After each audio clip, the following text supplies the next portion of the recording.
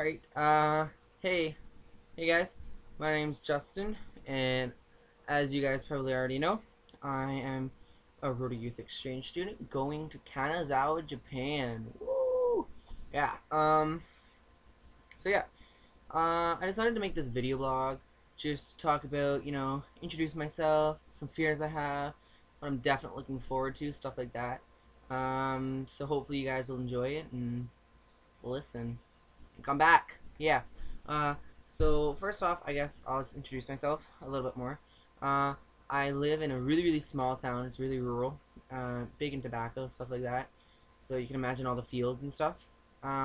Really small high school, only about like 400 students.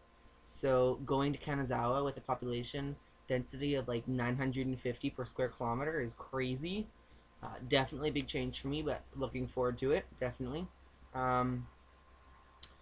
Yeah, it's the type of community where everyone knows everyone else's business. They notice when you wear a different shirt, like that crazy. So yeah, that was kind of the reason, or definitely that's a lame reason, but it was kind of what sparked me to decide to do an exchange. In the first place, I decided that I would sign up just because I didn't really know much about the world. I was really naive when it came to like knowing different religions, different cultures and stuff like that. I kind of have some friends who come from different religions. They follow some different traditions, I think. I don't really know them, their families that well. But yeah, they follow different religions, and at least they talk about it. They know about them. And I was like, wow, I know nothing except the Canadian tradition, and let's face it, it's really not that special. We're kind of the opposite of a culture pot. We accept everyone, so cool. Yeah, so I decided, wow, I'm gonna go on an exchange, and so I applied, tried out, made it to the next round, got through district interviews, and then I finally got a form saying I made it. So then I had to pick some choices to make for a country. So my top choices were Brazil, Argentina, Taiwan, definitely Japan, and then I think I threw in like France or like Australia or something weird like that.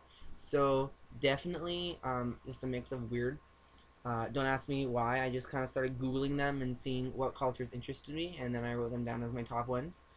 So there really was no like I wanted to be warm, I wanted to be cold. I kind of wanted to go to Brazil to learn how to surf, but it really wasn't a big deal.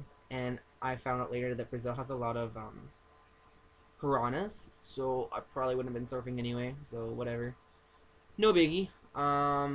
So yeah, I'm super excited to go to Japan though, don't get me wrong.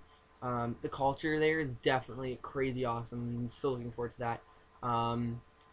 The language too, it really interests me. It's really hard to start to learn.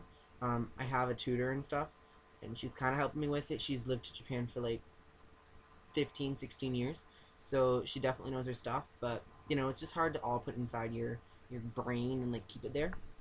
So I've been going through that.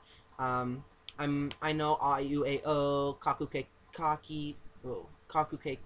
What am I saying? Wow, I'm having a brain fart right now. But yeah, the tati chuteto and all that stuff. Chi su so. Sorry. Whoa. Definitely big brain fart right there. But stuff like that. I know how to say my 3 sentences when we go to district interviews. Here it goes. You ready? This is all I got, laying it all on the line right now. Ready? Konnichiwa, boku no namae wa Justin desu. Kanada no renkuton shi kara kitarotore yusu no dugakusei desu. Yoroshiku onigai shimasu. That's all I know. I'm sorry for all you guys out there who are like leaving and like crazy Japanese. I know I'm a little worried about it, but oh well, cue cards help. Yay. Yeah, that was a suggestion. I started using it today, and I already know like twice as much. So thank you for all the